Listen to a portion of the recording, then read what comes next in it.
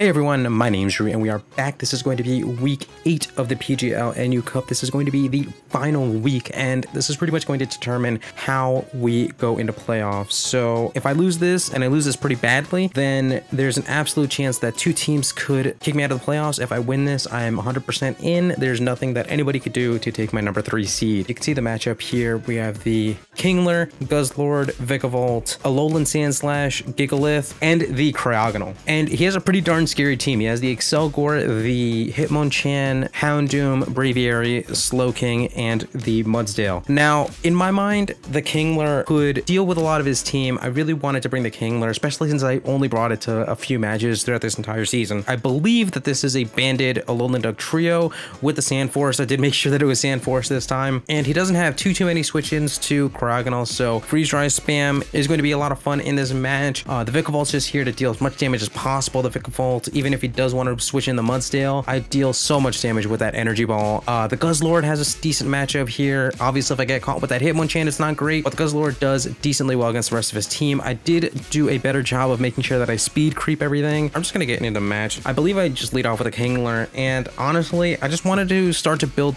dents into his team, right? So whatever he led with, I kind of honestly did expect the Excelgor to lead in this situation. I really just wanted to get as much damage off as I could early on, and he does end up bringing out the Excelgor, so I did end up calling that right, but I expected him to try to get up Toxic Spikes, and I thought that that would give me the free opportunity to go for an agility, and even if he did want to Giga Drain me, I didn't think that it would do enough to me. Whatever he did, I just wasn't sure that it would do enough to me that I would be able, that it would hurt my Kingler too much. So I get up that agility, I outspeed his entire team, I know I do, and I get the liquidation off, and that Life Orb Sheer Force liquidation is able to just take this dang thing out, and he ends up bringing his Braviary, and I don't know what else to do. I just click liquidation again.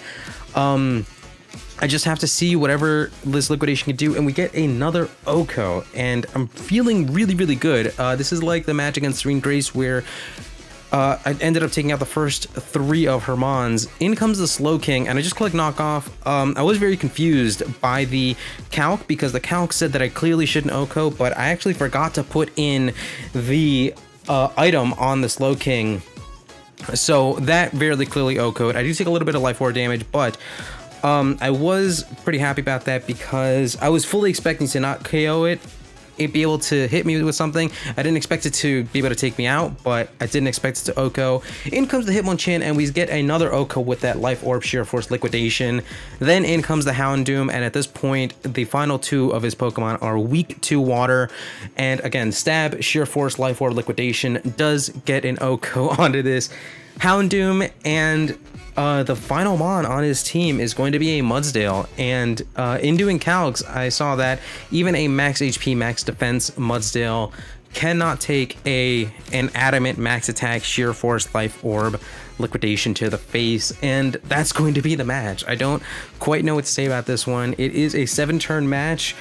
Kingler leads and gets all 7 of those KOs. Like I said, I don't quite know what to make of this match. It went about as well as a season can end, so we do get the 6-0 win. We do get our spot in the playoffs cemented. We do get an extra 6 points onto our differential, so everything is looking good. By the looks of it, I have the 3rd seed clinched, and the first 2 seeds are clinched by Blazing Squid at 1, the Arizona Volcarona, and the Salt Lake City Swampert at number 2, coached by Thumb Brother 2. So it looks like no matter what happens with that final seed, and it's pretty much wide open to a whole bunch of people, it looks like I'm going to be up against Thumb Brother 2 in a rematch from earlier in the season. Like I said, he has a very difficult team to deal with. However, this rematch is going to be a whole lot of fun because I did get a huge feel for the way that he plays, and the way that my season just panned out. I think that the team that I would build today is going to be a lot different from the team that I built on that day, and I think that I'm going to be a lot better prepared coming into that playoff match. But this is only a 4-person playoff, so that means I am in the semifinals for whatever that's worth. And if we can take this rematch up against Thumb Brother 2 and his Trick Room Galore team, then we would be going into the finals against whoever wins against Blazing Squid and the 4 seed. And that would be a whole lot of fun if we can go go the distance on that one. So who knows? I guess we will see. But for right now, we do have plenty of PGBL content. We do have a brand new league, the SBN, coming up pretty darn soon. We have UBL coming up not too long from now. It's going to be a lot of fun closing out the summer like this. But that's going to be it for me. With that, thank you guys so much for watching. And I'll be once again out.